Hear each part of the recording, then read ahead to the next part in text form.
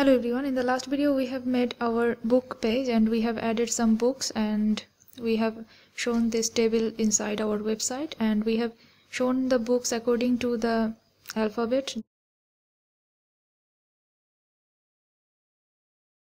Now today we will work on our feedback page, so let's open our feedback.php page and then you see we have already added our navigation page, so we will include our connection page now inside our feedback page. So let's write include connection.php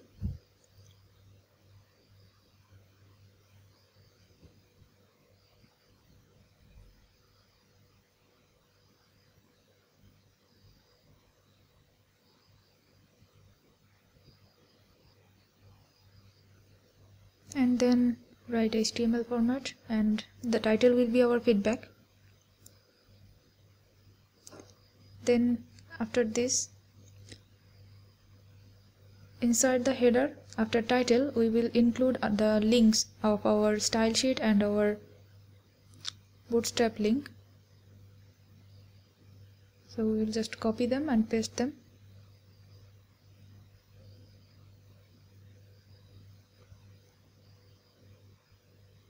Now yes, everything is alright. After this we will start writing our code, and inside this head we will also write our style tag, and inside this we will first style our body tag. So we will add our background picture in our feedback page. So for this we need to style our body tag, and you can add this inside the body tag too by writing style inline, or you can add them here in the style.css page too, and we will write it inside the feedback page only. And here you can see how to write background image, so we just will copy this format and let's add the background image, and we just need to change the name of our image. So let's go to the htdoc folder inside our XAMPP.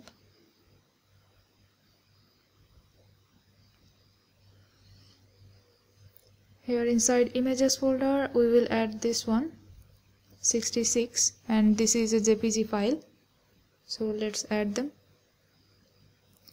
Okay, and the folder is actually same, the name images, so we don't need to change the direction, we just need to add the folder name and the image name. Now if you open this, you can see the picture is added. Now we will add some writings here, and we will add a comment box too. So let's go to our body tag, and inside this body tag we will start by writing, first we need to create a div box here, and inside them we will start by writing an h1 tag, and we will write, if you have any suggestions or any comment, please write here or comment here.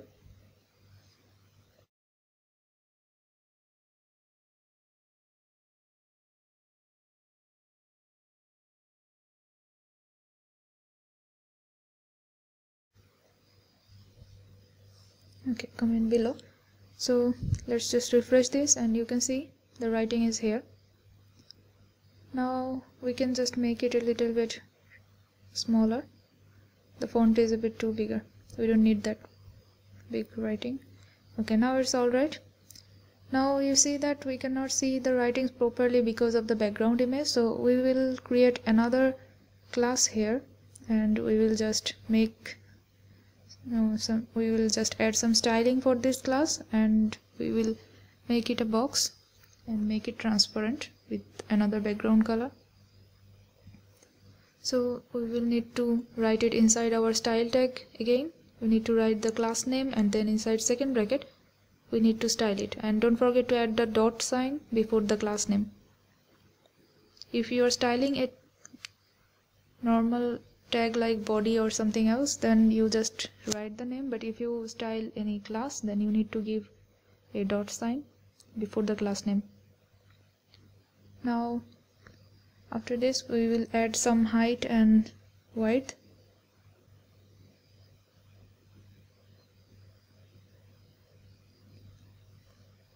Now let's give it a background color. Let's say we will add black.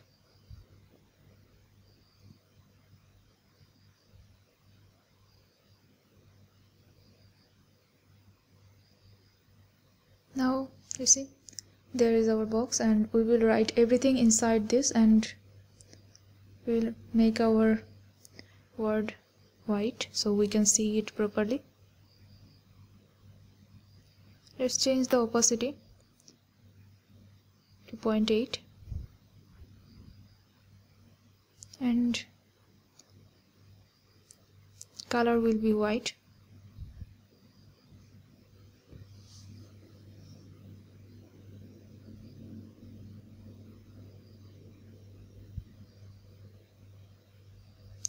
Okay, now you see the work is done. So now we just need to move this box in the middle position, and for that we will add some padding and some margin.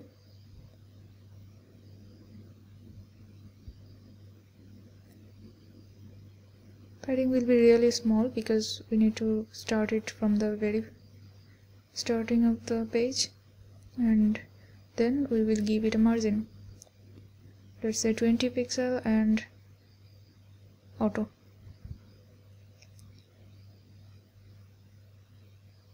So they will automatically resize them and be in the middle position, and in the top position there is a little gap, so we will just need to reduce the margin on the upper and lower position. So let's give it -20, and you can see this is all right. Okay, now after this div, okay, we will write everything inside the div box, so we need to write them inside here. And what we will do, we will create a form here, and we need to write the style, name and other things for the form tag. If you want to add any styling, you can add it here, like some background color or something if you want to add for the form. And method will be post.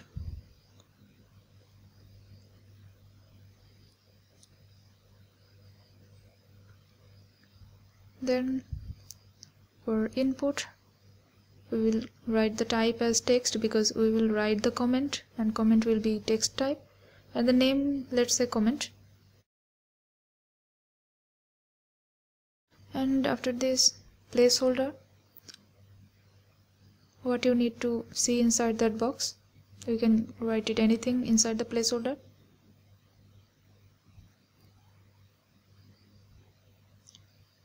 Okay, we will just give it write something.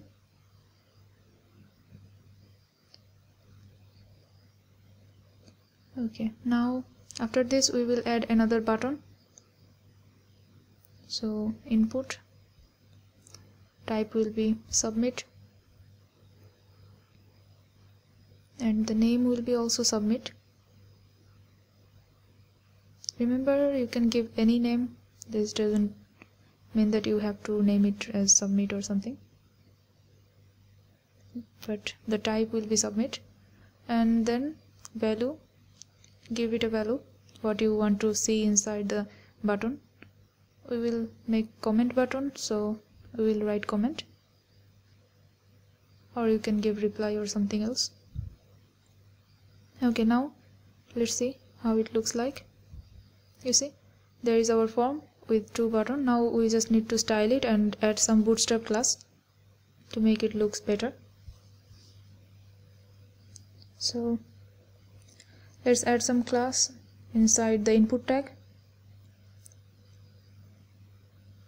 So class name will be form and then control, form dash control, and then for the button we will add some class here.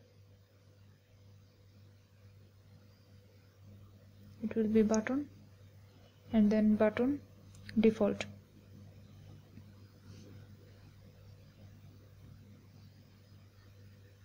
Okay, now you see format is changed, so we just need to add some width and height for both of them. So let's change our style, our form control class. So dot form control, and then we will add the styling. You can add this inside our style tag too. So we are adding here. Height will be, let's give 70 pixel. Okay, so the height is this much, and now the width will be, you can give it as percentage or give it as pixel. Width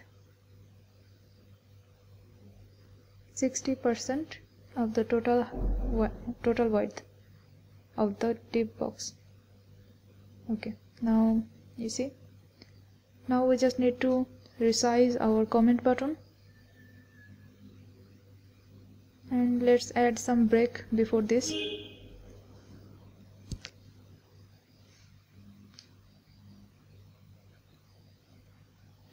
Okay, we need to remove this letter. We can just add one break. For now, let's just style this first. We can style inside the tag too. I have already said that. Let's just style this inside the tag. We need to add style, and then inside second quotation we will add width, which will be 20 pixel, and then let's see. Okay, this is too much small. Let's make it 100. Okay, now it looks good and every word is shown. Now let's change the height. Height will be 20.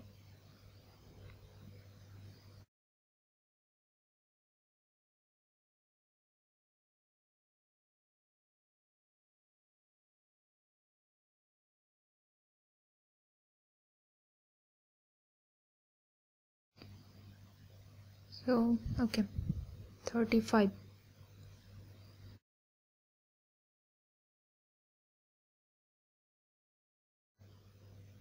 Now let's change the break. Okay, now everything is perfect. We will keep it like this. Now if we write something here and press the comment button, that comment will be added in this page. So we need to show it inside this page, and for that we need to start writing here our PHP code.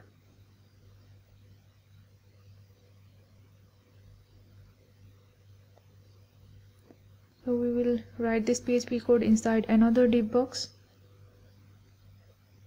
and we will start our PHP and then end it. Inside this tag we will write our PHP code. First we will write, if the button is pressed, then something will happen, and for that we need to write is set, and inside the variable there we will write $_post, and then third bracket inside single quotation we will write submit. Now inside the second bracket we will create another variable called SQL, and then we will give our SQL query here. So let's just create our database table first. Okay, inside the library there we will create another table called comments, and then the column, let's say 1 for now, we will change it later, and for now the column name will be comment. We will give the same name as the form input, comment. Table name is comments and the column name is comment, and then the type will be the character types, and then the length, let's say 500, and save. Okay, so inside this table comments there is one comment here in our table, and if we browse this there is no value here for now. If we add anything inside the comment box and press the comment button, then here we will insert that value inside our table comments. So write the query insert into, then table name,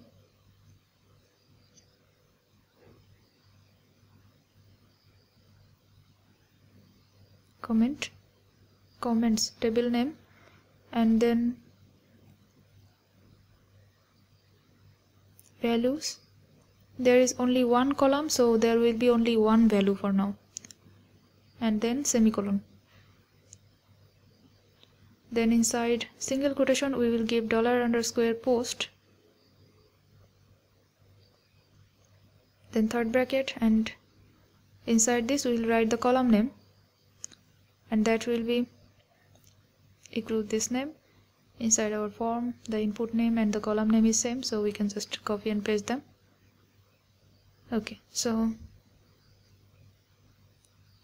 make sure that the column name and that name that you wrote is equal, or if they are written in a wrong form then you cannot insert the value in the table.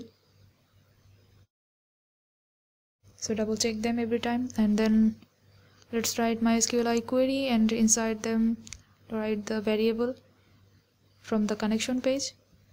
$db was our variable, and then we need to give our SQL variable.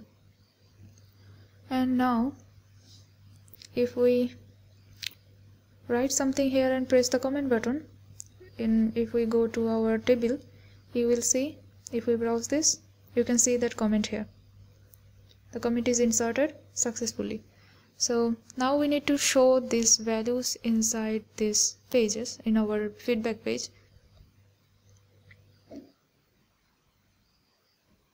And now inside this if condition, if the button is pressed and if this query is run, remove the semicolon and add its first bracket. So we are writing another if here. So if this is done, if this query runs successfully, that means if the value is inserted, then we will show our value in a table inside the feedback page, or we will load the page every time the button is clicked. So what we need to do is, we can see that SQL query here, and let's just input some other values too so we can see it.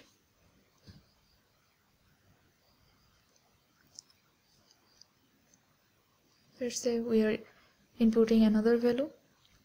Okay, so now whenever we browse this page, you see the second comment is actually saved in the second position, but we need to add it in the first position because we need to add the comment that kept in the last position in the first. So we need to add an ID here as another column, so that we can make it as descending order by their ID, so we can get the number to compare which one is actually came later, which message or which comment came later. So let's add another column here before comment column. This will be our ID,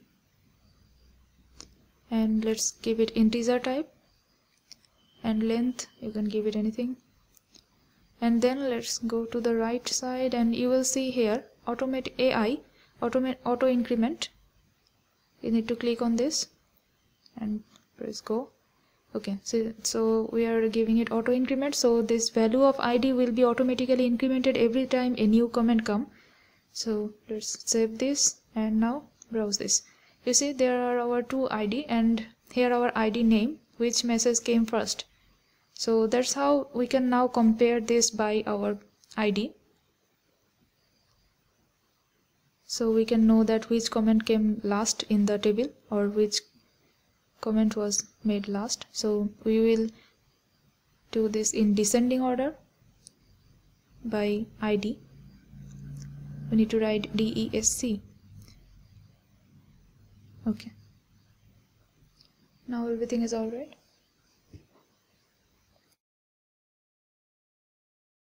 But if you do this with the comment column. They will decorate them according to the alphabetical order, but we need to do this by the number, which comment came last and which column came first.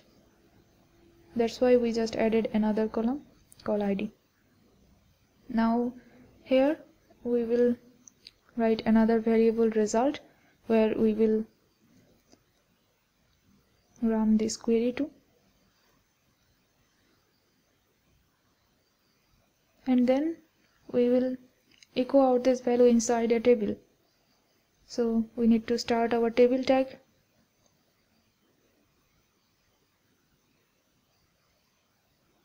and then we will add the table class here, some bootstrap class that we have already used in our books page. So the class name will be table and table bordered.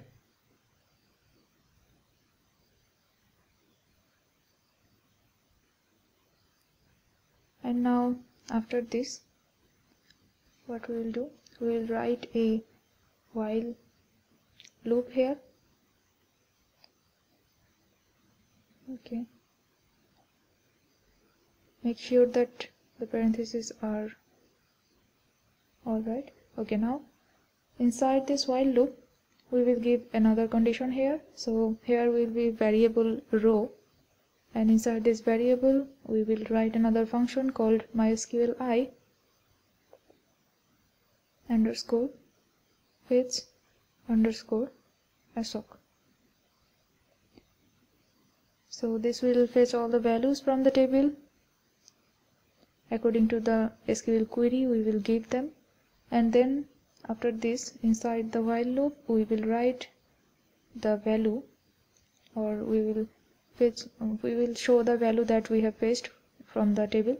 So we will write them in the row, and for writing inside a row we need to start our table row tag, and then I forgot a semicolon, and then we need to close the table row tag.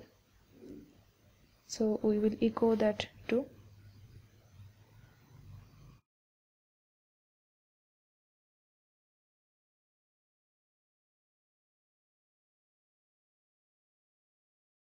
And then here.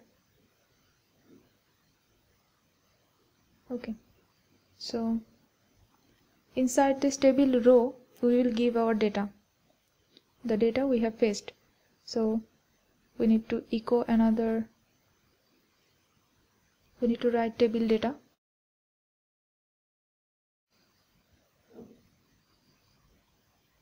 and we need to give our values here that we want to give output, and then we need to close the table data tag. Let's add the closing tag here.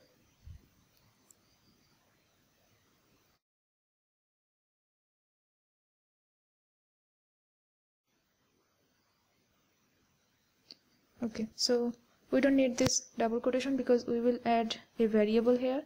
The variable name is row, and then inside the single quotation we will give the column name comment, and then if we do this we should get the values here whenever we press the button, but we did not get anything.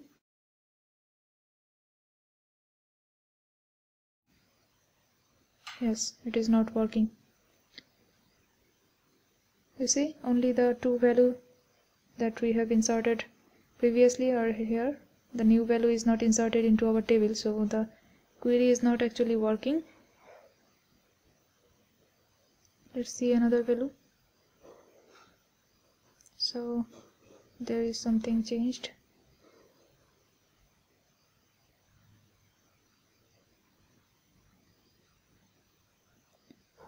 Okay, what we will do, if the button is not pressed, then also this value, the value from the table will be shown. So let's just show this first. Later we will see what is wrong with our insertion. So for now we will just show the value. So we need to copy from the $q variable from select query. So from this to the last position, and we have just started here, and okay, so we are selecting the values from the table and we will show this value inside this table. And now let's just refresh this. Okay, now the values are showing here from the database or from the table, but the values are outside this box, so we need to add this inside the box. So here is our wrapper box. We need to add this div at the last position of our comment. Let's just delete this and write the ending tag of div here before the body ends. Okay, now the writing should be inside this box. Let's refresh this. Now you can see that the box is inside the wrapper box here. Our values are showing properly. Now we just need to work on our insertion query again, and let's add some break after the comment button.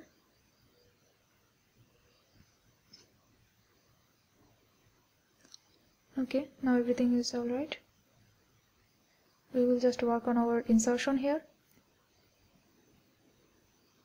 You see that whenever we are pressing the insertion button here, the value is not added here. So why is that? Because we have added another column inside our table, but we have not write anything about it inside in our insert query. So we need to add another insert variable here, or inside the values there we need to give a blank single quotation, and another one will be our insertion input from the form. And why is that? Because we have added auto increment in our column ID, because that will be automatically incremented, so this will be blank, but we need to add this to show that there are two columns. So now if we add this and press this, you can see the value is added here. So let's add some more comment here.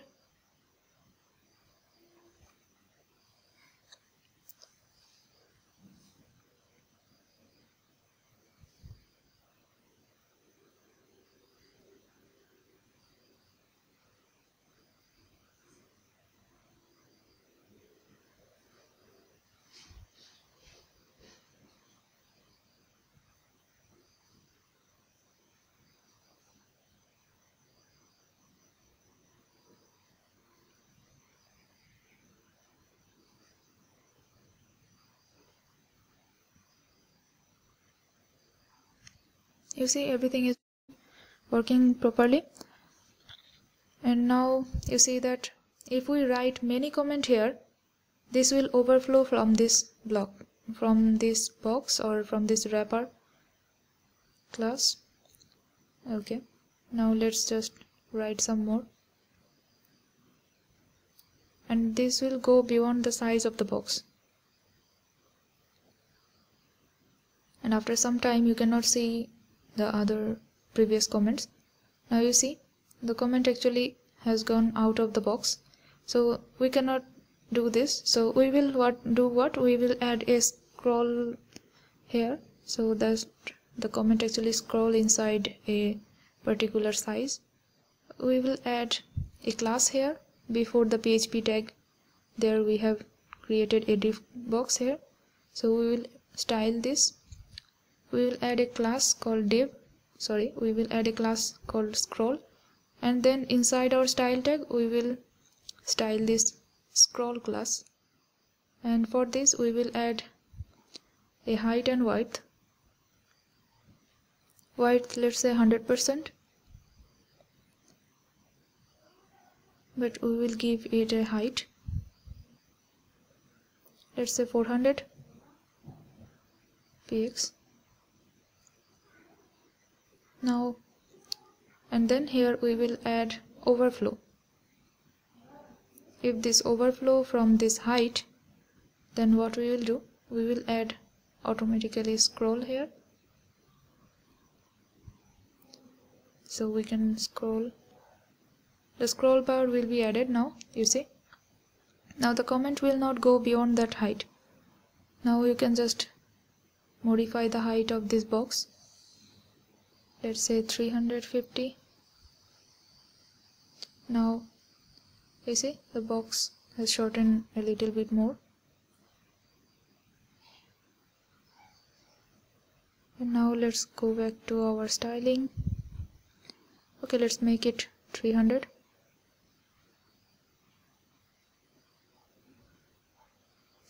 Yes, now everything is alright. And if you want, you can just delete them, because we are just seeing what happens if this exceed the height. So for this we need to go operation and then empty the table, truncate. Then you can see that our table is empty. Now we will just add 2 or 3 comments here. You can truncate your registration table too and add some proper value there.